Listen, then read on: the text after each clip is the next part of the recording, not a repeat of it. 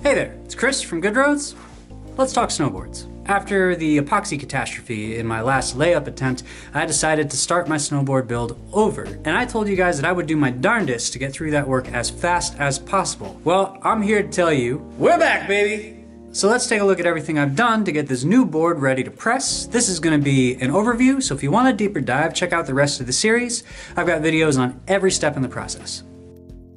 To start with, I glued up my new core. I'm using the same woods as last time, poplar and walnut, but this time around I put poplar under where the binding inserts are going to go. I kept the walnut stringers, but I made them thinner and moved them out from the middle of the board. So, for core number 2, the walnut is just there to add some width to my core and perhaps some stiffness and dampening. We'll have to see how that works out on the slopes.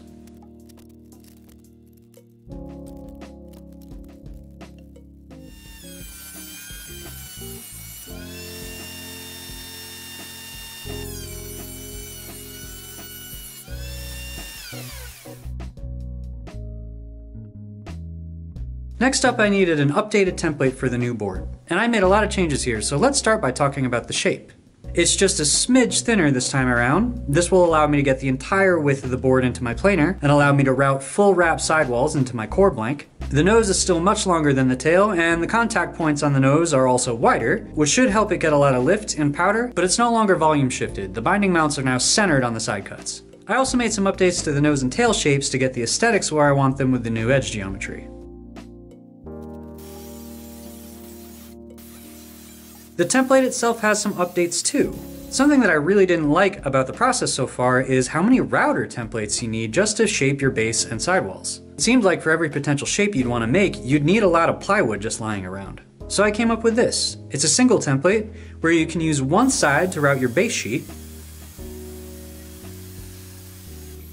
and you can use the other side to route your sidewall channels.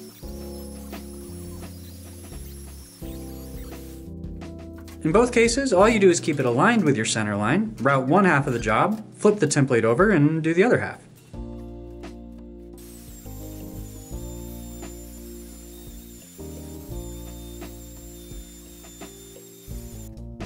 For the sidewalls, you're left with this little bridge between the two sides, and all you need to do is grab a chisel to clean that up.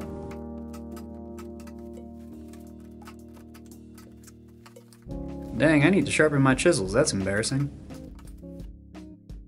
I finished my sidewall channels with a coat of oil-based polyurethane, and once that's dry I'll give it a light sanding and we'll be ready to pour some sidewalls.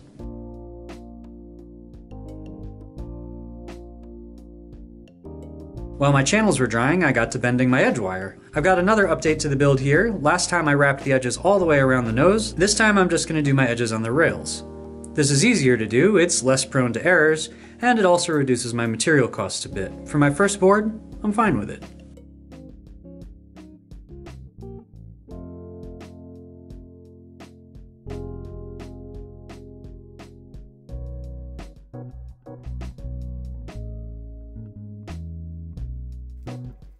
And while the glue for the edges is drying, we're headed back over to the core and we're gonna pour the sidewalls. I'm using my friend Flex at 90 from Specialty Resin, just because with that particular urethane, I feel like I know what to expect.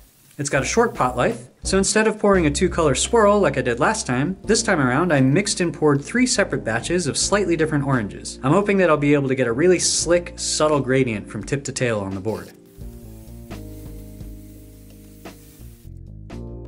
Another change for the build, I decided to move away from the vac bag and do a clamped 2-sided mold. You can totally do this with a vac bag. That method is completely reliable. My problem is that the mold I made just barely fits in my bag, and the last thing I want is to get all the way through my layup just to end up panicking because I can't get the board into the bag to press it. So to eliminate that possible failure, I put together the top half of my mold. I made it the exact same way as the bottom half, and I even used the cutoffs from the same pieces of foam. Also, since the molds are going to be clamped, I backed them with some 3/8 plywood. This will add some strength and rigidity and will help to distribute my clamping forces.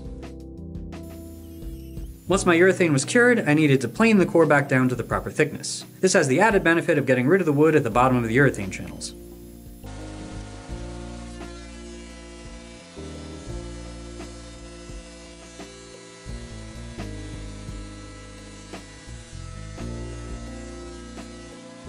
Once it was the right thickness, it's on to the next step, profiling.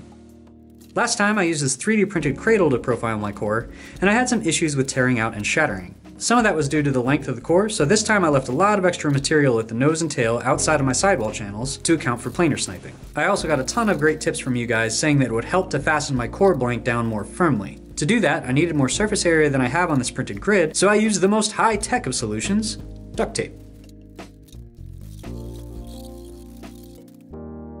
When it comes to holding the core in the cradle, I also got a tip about this tape right here. I can't find the comment that recommended it, I think it's lost to Facebook's history, but whoever pointed me in this direction, thank you.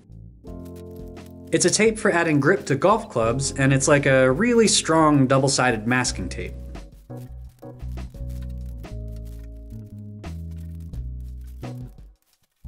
So I laid some strips down on my cradle, peeled off the paper backing, and seated my core.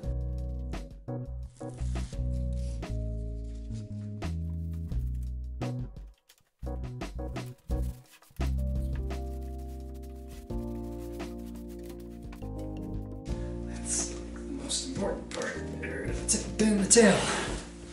Hey, I think that worked. Seems pretty good. And just in case any of you guys think I'm some kind of expert on these things, hey, Chris, do you know what you're doing? I have no idea what I'm doing. Once the core was fixed in place, it was time to pull the trigger and run it through the planer.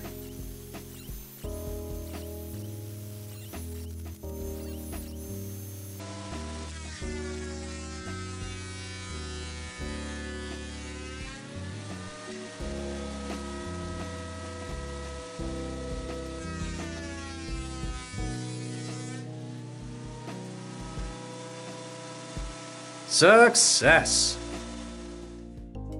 Now I just need to remove it from the cradle without breaking it.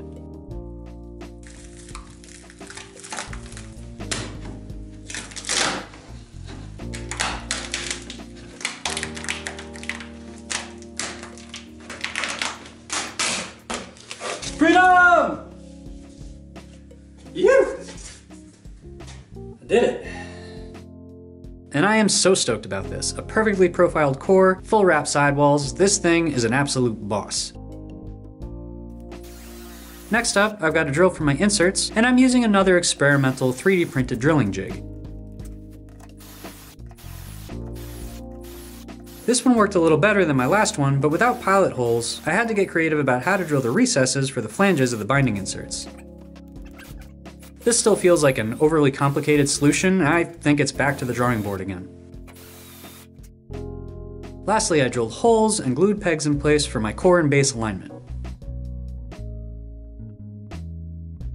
And boom, we're done. Just like that, all caught up and ready to press. I've got my new base sheet and edges, I've got my new core and sidewalls, I've got my veneer top sheet left over from last time, I've got my glass cloth ready. I've also got a new epoxy formula to try. The pot life is twice as long as the last one I used, and it claims to be thinner, which should make wetting everything out much easier. So, in the next video, we're gonna press a snowboard. We're doing it. The forecast here in the Catskills says that we're gonna get dumped on, and how cool would it be to have a handmade powder board ready to go for when the white stuff starts to fall.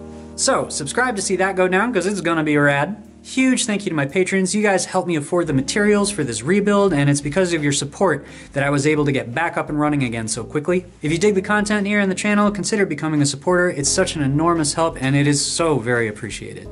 If you got questions or comments, leave them down below. I am always happy to chat board building with you guys. And you know I love having you along for the ride, so as always, thanks for coming through, and until next time, I'll see you soon.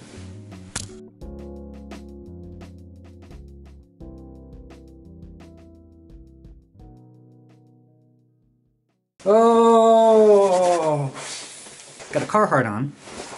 Got my snow pants on. I don't think I can lift my leg that high, but got my snowboarding pants on, and I'm standing over a space heater, and my mouth is still so cold that I can't pronounce things. I have got to rebuild this studio.